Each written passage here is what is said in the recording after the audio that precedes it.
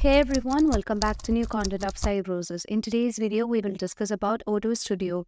Odoo Studio is a powerful feature within the Odoo platform that allows you to customize and extend the functionalities of your Odoo applications without writing the code. It provides a user-friendly interface where you can drag and drop the elements, configure fields, create custom actions, and design your own workflow. So let's see how can we create a new app in Odoo 17 Studio. For that, you can just click on Studio button, that is Toggle Studio. So if you haven't installed this module from the App Store, you have to first install the module, then only you will get this icon visible in the top right of your Odoo platform. So you can just dive to here, and here you can find that we can just create a new app. So in order to create the new app, you can just click on this icon, and here you can see that currently we are welcome to the Odoo Studio. That is the fastest way to create a web applications without writing any code. So without any hesitation, we can just start that by clicking on the next button. And here you can see that you can create the app by setting the app name. So I'm going to create the name of the app as Real Estate. And here you can see that we can also just design the icon by setting the colors. Then we can or we can just upload the image that we want to just set it as the icon of the app. So I would like to change the icon right now. So you can just click on here to change the icon. So you would be able to find different icons over here. So if you want to just change the color and all, you can change that. So I'll be using the icon over here as this. And now let me change the color from here. And you can also change the background color of this icon. So I would like to change it as yellow.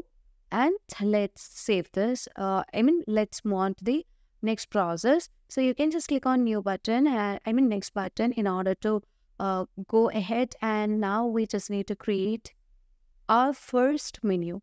So we can just set the name of our menu. Either it can be a new model or we just want to take an existing model. But I would like to go with the new model, so that I'll be showing that the model selection as new model.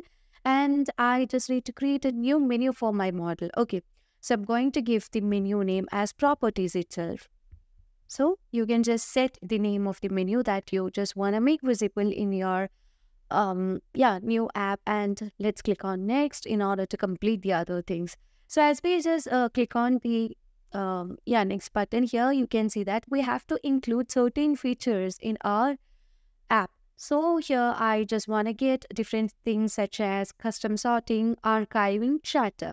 And other than that, I just need to attach a picture of the records, and I just want to get the stages of my project, like these stages, and visualize the records in pipeline.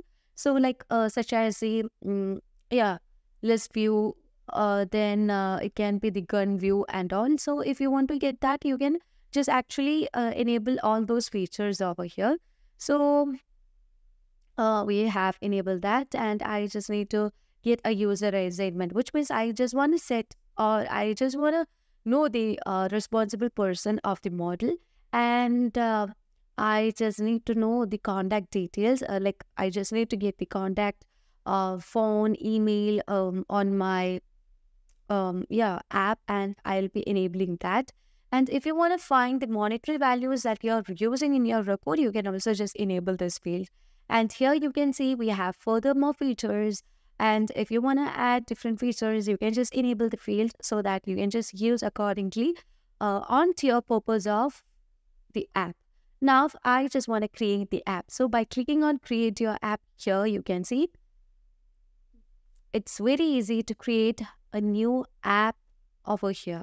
And that's cool, right? And if you want to just move on to the access control, you can just go there, and you would be able to find the access control list over here, such as the properties, group, users, as well as the group systems, which means which all group can be accessed, these things and all. And now let me back let's see. Let's move on to the edit menu. And if you want to make any further additions over here, you can just move on there. And let's move on to the properties, and you would be able to find the things over here. Now let me close my app, and here you can see that we have successfully created our app with the menu as properties, and here you would be able to find the configuration. It has got property stages by default, and you can see that we have just used a pipeline over here, and you would be able to find the stages that are included, like the views that are included, such as kanban, list, map, pivot, and graph. Now, further things will be discussed through upcoming videos, and that's all for today. Thank you for watching the video.